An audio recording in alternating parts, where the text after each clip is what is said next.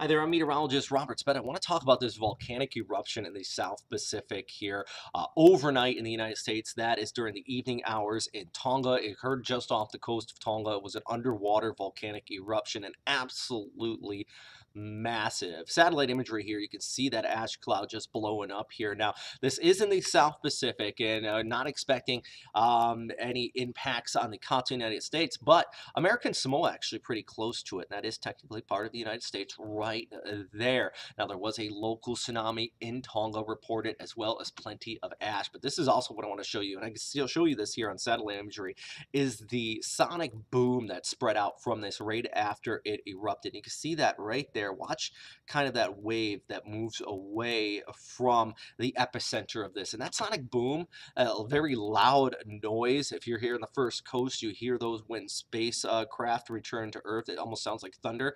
That was heard as far away as the South Island of New Zealand. That is 1,500 miles away. Now, I know many people in the U.S. not really familiar with the South Pacific and geography with it.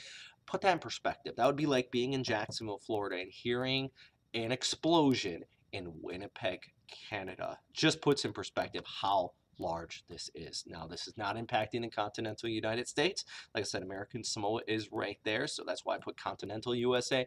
Pacific-wide tsunami is not expected either, and the ash should remain in the southern hemisphere based on everything I'm seeing, but definitely still news coming out of this area. Pretty incredible and absolute massive eruption.